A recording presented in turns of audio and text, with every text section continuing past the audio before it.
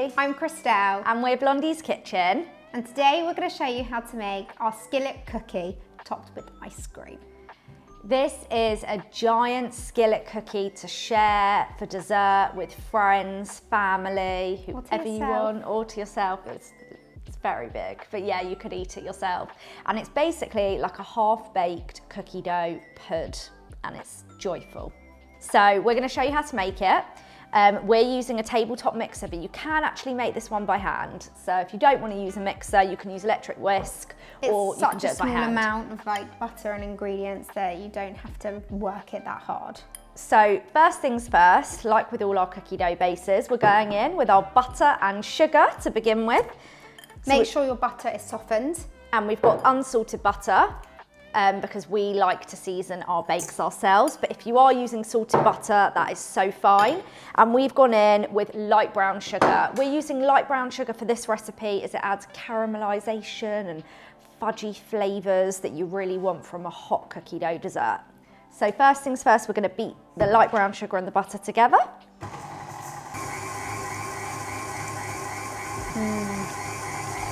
You can smell it. It already smells like caramel. It does.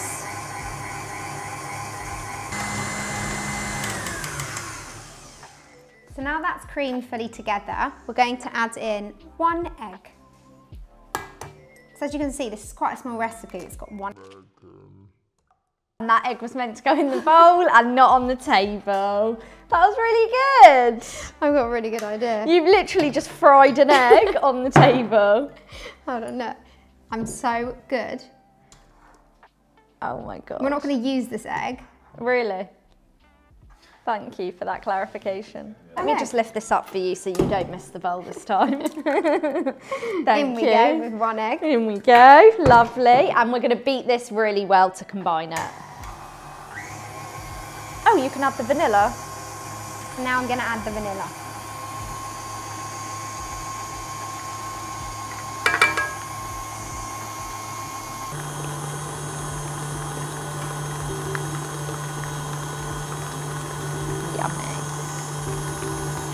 Now we're just going to scrape down the bowl with our spatula to make sure that everything's combining really well.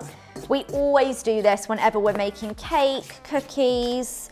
What else do we make in here? Bread, anything. Always scrape down the bowl and make sure everything's well combined. It's just to make sure that it's all even, isn't it? It is. Ooh. Mix it up. I think that's done. Got a pinch of salt there. And that looks beautiful. Oh, sorry about that. That looks all pale and fluffy, exactly how we like it. So now we're going in with a pinch of salt because sweet and salty balance in a hot baked dessert just makes it all the better. Don't you find like just a touch of sea salt on any dessert? When you eat something hot, it tastes sweeter than when you eat it cold. And I don't know why, but it does. So you must season this recipe. Defo. And now we're going in with some plain flour. It's self-raising flour. Is it? Yeah. Well, now we've gone in with some self-raising flour that I thought was plain, but it's self-raising. Perfect. So oh yeah, of course, because this dessert, we want it to puff up. We want it to puff up and be thicker than if you put plain flour in. It won't rise. It's not going to rise. No. And now we're just going to give it a slow beat so that I don't put the flour all in my face. You heard it here first. I'm scared. Slow one. Okay, good. That is all beaten together now. That's perfect. And that is our cookie dough dessert ready to go in our skillet. So we're using an 8-inch pan that is oven proof. If you've got a cast iron skillet, amazing, you can use one of those, but we just wanted to show you that you don't need a cast iron skillet to do this. You can just do it in a regular oven proof pan just or make dish. Sure that the handle is safe to go into the oven, otherwise you'll melt your hand. And make sure you don't forget to just go in the oven and take the handle out without oven mitts on, because I've done that before. And it's the worst. There almost needs to be a sign on the handle, I am hot, like to remind you. And you never remember. I never. I take the whole thing out sometimes. I'm like, and then your hand sticks to it from the heat. It's just the worst. I've got some cookie dough here. So we're going to actually just go straight into the pan. We do not chill this dough. No, no chilling required. You could actually knock this one out if you've got people over for a dinner party or friends for afternoon tea and you want to serve something fast. Look how quickly we just made that. You can literally knock this one out so quickly, can't you? Knock this one out. I mean, I'll knock you out. So it goes straight in. You always laugh at my lingo. I know, knock this one out. Well, you know, bish bash bosh, it's nearly done. Okay.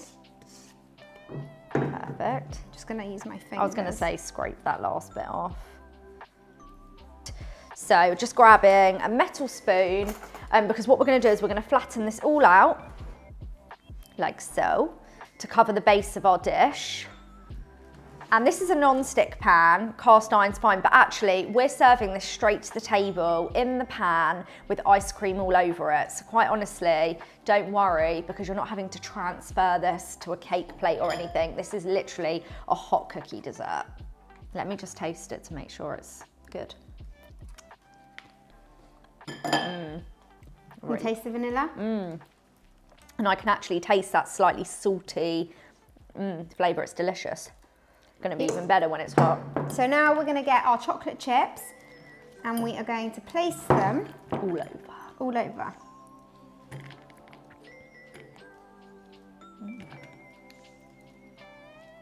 Yum. We're using Belgian chocolate chips, but you can use whatever you like. If you wanted to fold half of your chocolate chips through the batter when it's in the mixer and then put some on top for decoration, you can do that too. I always like doing this because then you get a pool of pool. Pool? You get a pool? Pool. Where are you from? I don't know. What's your name? Where'd you come from? Oh, you get a pool. No, she's right. You get a nice pool of chocolate and it's amazing.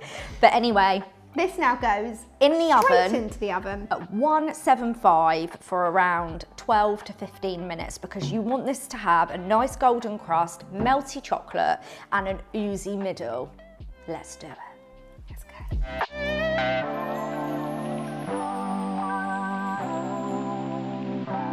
So it's finally ready. It smells unbelievable in here. I wish you could smell this. You I'm getting need it to make out. I need this to so get it you out. can smell this. Get this bad boy out. But please reminder, watch out, the handle is hot.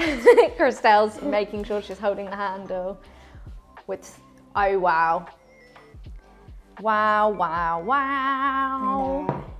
That is how you make a giant cookie skillet. And then I'm just going to wrap the handle and leave that there so I don't burn myself. Neither does Chelsea.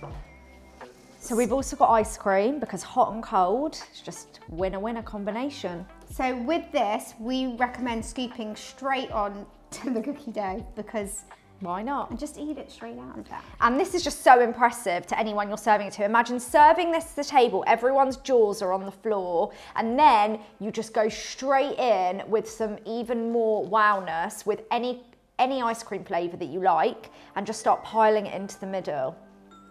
Yum. And we're using like a cookie brownie ice cream, but you can just use regular vanilla. I mean, I'm personally a sucker for a classic vanilla combo with a cookie dough You like dessert. chocolate? I love chocolate ice cream on its own, but if I'm having it with dessert, I like going in. We're just getting all that on. Wow. Whee! And the middle is going to be really oozy and amazing. I don't have a spoon and that's all I'm thinking right now. Do you want to get the salt and the spoon? Yes.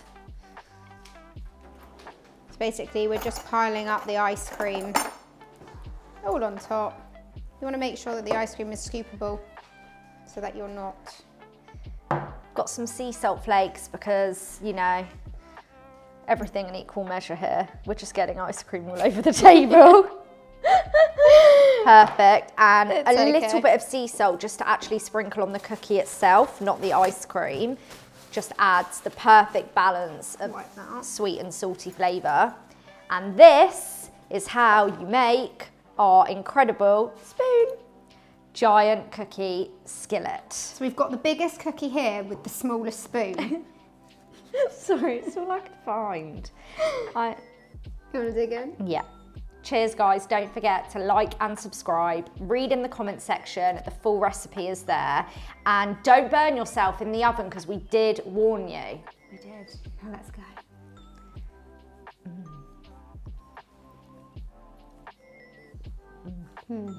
Wow. Delicious.